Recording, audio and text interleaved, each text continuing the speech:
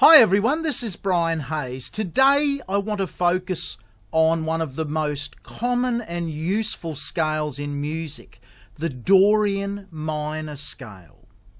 Now, this is an easy scale to play because the notes come straight out of a major scale. And if you want to be a good musician, regardless of what instrument you play, you need to be a master of the 12 separate fingerings for the major scales on your instrument.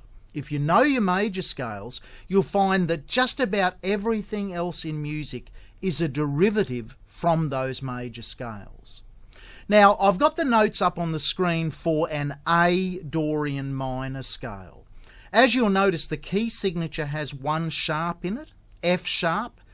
It looks like we're in the key of G, because the Dorian minor is built off the second degree of a major scale. So the only major scale that has A as its second note is G major. Hence, the quickest way to work out the notes of a Dorian minor scale is to take whatever the minor scale starting note is that you want to play, go down 2 semitones, down a tone, and use that as the key signature. So we want to play A Dorian minor. A down a tone, 2 semitones is G. We're in the key of G major as far as the key signature goes. Then it's just a matter of playing A to A of a G major scale. So you can play along with me after 4. 1, 2, 3.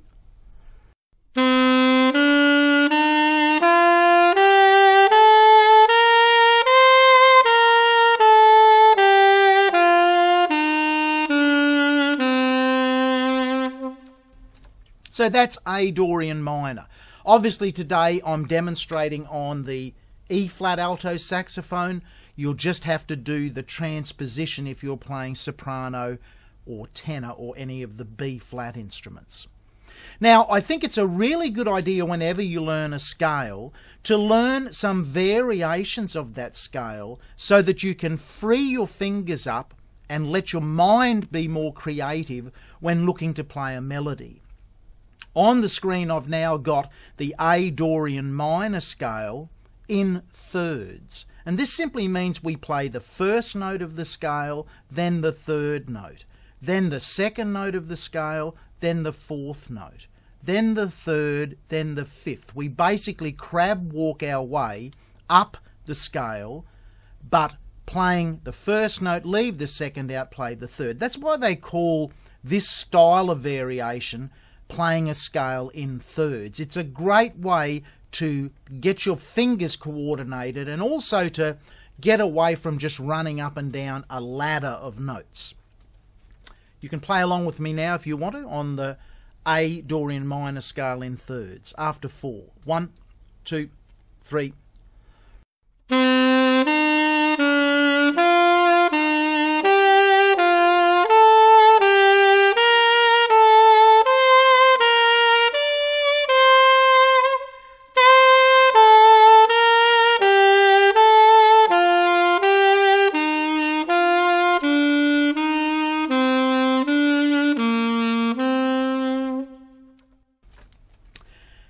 The next step for that to be of any use to you is to understand that the Dorian minor scale fits perfectly with a minor chord and also with a 2-5 progression.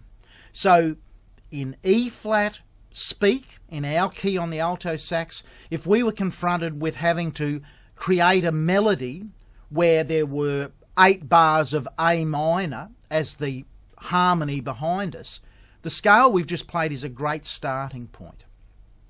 So imagine we've got a reasonably fast sort of contemporary sound in the background. 1, 2, 3, 4, like boom, boom, chop, boom, that sort of a sound. It's great to now challenge yourself and say, can you create a melody from the notes of that scale? Here's one example.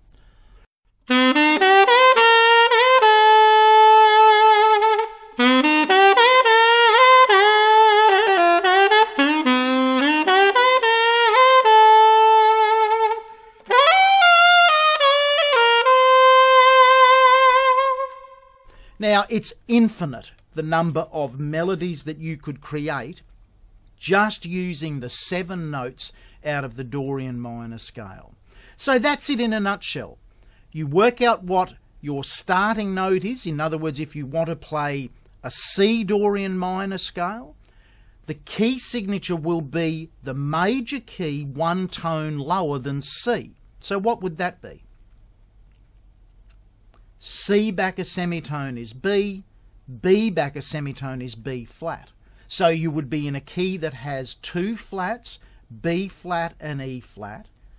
The harmony behind you would be a C minor chord, and the 2/5 progression, C minor to F 7th, or C minor 7th to F 7th, that's the traditional 2/5 progression, fits perfectly with that scale.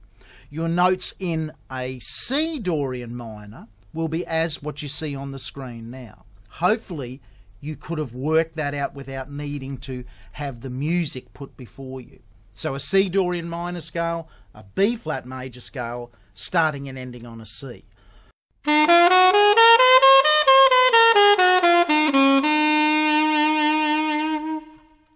I hope you've enjoyed that. It's a really powerful scale. So master the Dorian minor scales, and most importantly, be creative. Play melodies. Learn the scale in thirds. That will open up your fingers and your mind to get away from just playing A, B, C, D, E, F, G. But put it to the test and start creating melodies. Bye for now.